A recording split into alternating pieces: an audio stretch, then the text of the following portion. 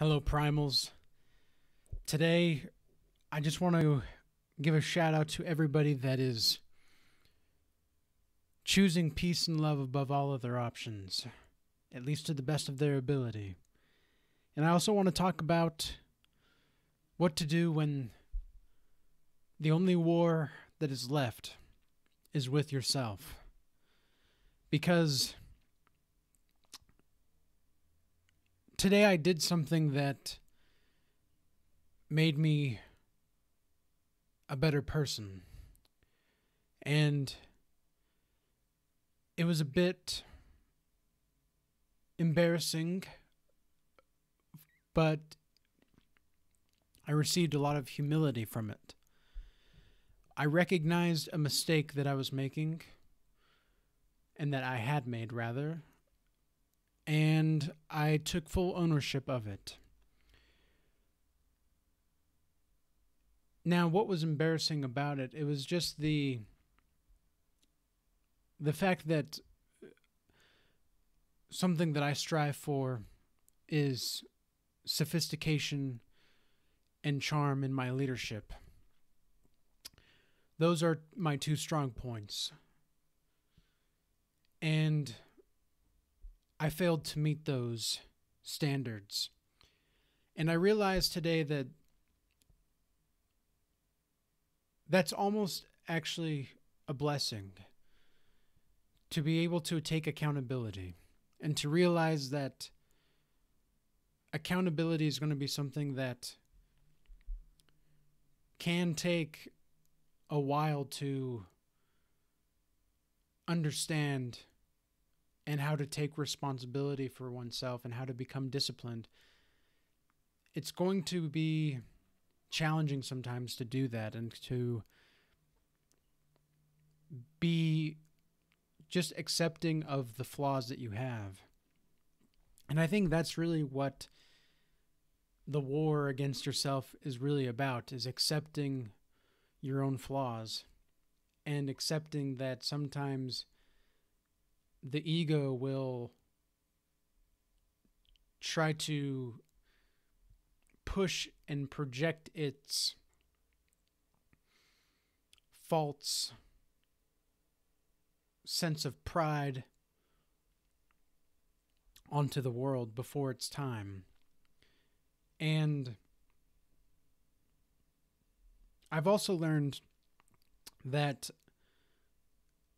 it's going to be you that has to have your back at the end of the day. There is no one else that is going to be able to have your back better than you. And if you can't hold up your own principles, then you might as well not have any principles at all.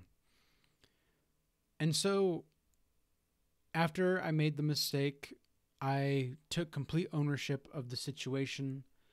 I took complete control of the situation and told the people that were involved how I'm going to better not make that, or reduce the likeliness of making that mistake again in the future. The first thing that I'm going to recommend to people in general is to remember to respond rather than react. I know that can be very difficult in a world where we're constantly berated with things trying to capture our attention from every which way. And sometimes it's challenging to take a step back and to realize that there's more to the world than lusting after whatever gets you the most dopamine.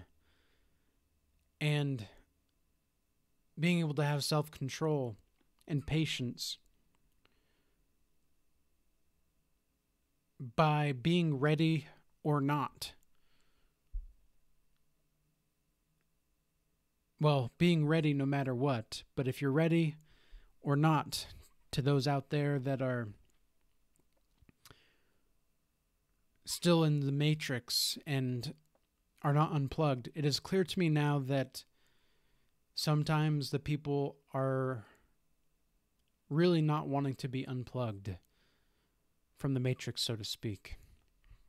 I don't know if you remember this, but in the Matrix movie, when people become unplugged, sometimes they cannot handle it, and the truth is almost more horrific than the beautiful lies that they're being told in the Matrix. So,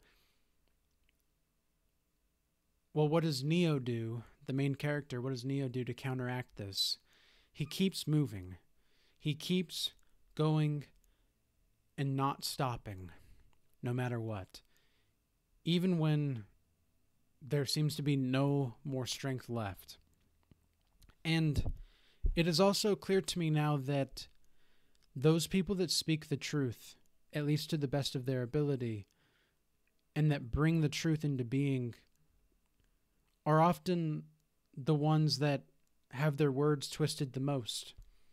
Because people take what they say and then they reframe it, or at least they try to. They reframe it in a way that tries to make them seem like the victim of what that person is saying, even though what that person is saying has nothing to do with them. And it is also clear to me now that people, when they cannot take your money and when they cannot take your glow in life, your smile, they want to attack your character and they want to attack your dignity. But I want to encourage you that to this audience, you are someone that is a breath of fresh air to the world. You are that person that was told growing up that they would never become anything. You are that person that was told that their dreams didn't really matter. You were that person that was told you can't study that because it's not going to make money.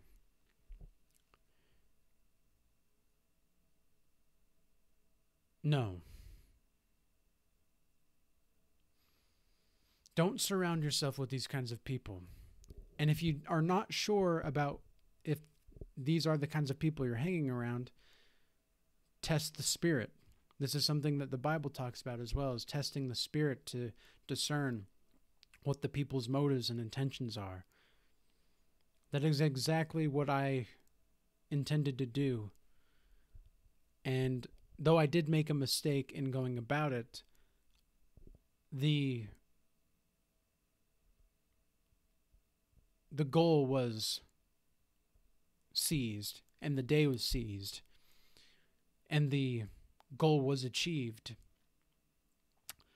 And now I know with more certainty on where people's real intentions are. I'm not saying that you should always try to be distrusting to people or choose not to trust people, because I think it's very important to trust. However, it is also very good to know that you are the one that is going to war with yourself. You are the one that's going to have to accept your flaws at the end of the day. And if you can accept everything that you have to offer, whether it's good or bad, about yourself to the world, if you can be comfortable in your own skin, then you don't have anything to lose anymore. And that is where you find peace, is having nothing to lose. That's freedom.